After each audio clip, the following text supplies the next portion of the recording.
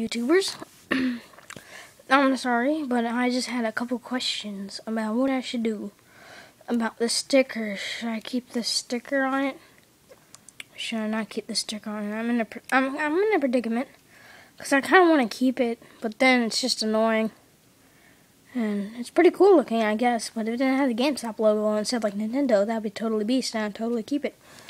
But that's what I'm debating on. And also, this is just something put out there, but I want to name these things, and something nice, like, you know, this one could be like, I don't know, surf or something, I don't know. But I want to name them from their colors. This one's a metallic pink-ish color. Let me show you. It's pink. It looks silver almost, but it's really just a pink. Let me find. It's hard to see.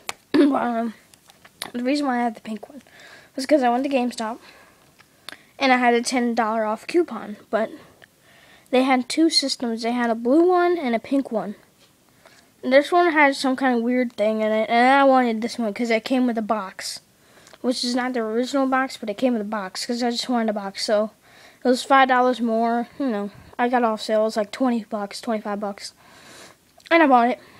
And I don't know why you call me crazy because I have 3 Game Boys, but the SPs were really fun, and they still are. And I was just wondering, should I get rid of this sticker or should I keep it? And I want to nickname these things. And then could some of you just tell me what you think? And I'll call them that. And thanks for watching. Feel free to rate, comment, or subscribe. Bye.